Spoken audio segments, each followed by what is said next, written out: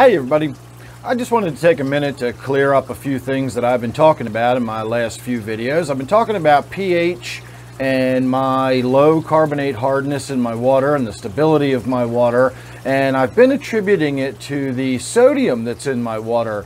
I was told long ago by my water softening people that the sodium in my water, long story short, was what stabilized my pH.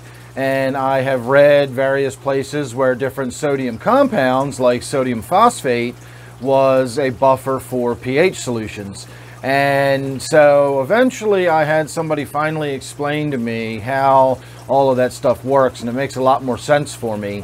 And so I wanted to clarify that the sodium itself does not have any impact on the pH. And after thinking about it for a few minutes, I just kind of had to shake my head at myself, because I know for a fact that sodium chloride, or aquarium salt, table salt, however you want to label it there, I know for a fact that that does not have any impact on your pH whatsoever. And putting aquarium salt in your tank is far, far more sodium than the little tiny bit of sodium that my water softener ever puts in there. So how I never made that connection, I don't know, but you know, I'm human, we do that kind of stuff.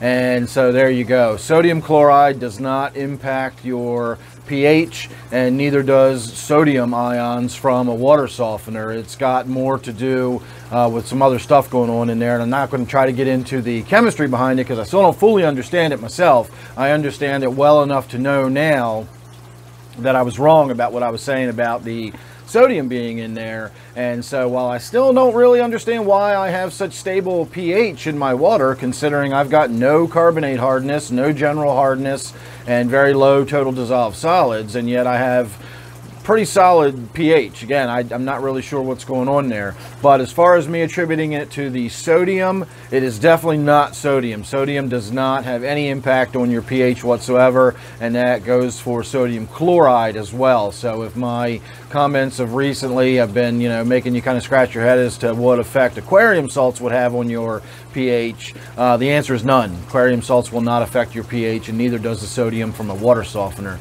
So I hope that clears things up, and we will continue to discuss these types of topics as they come up. It's always interesting, food for thought. I always learn a lot from my viewers, and that's why I always bring these up.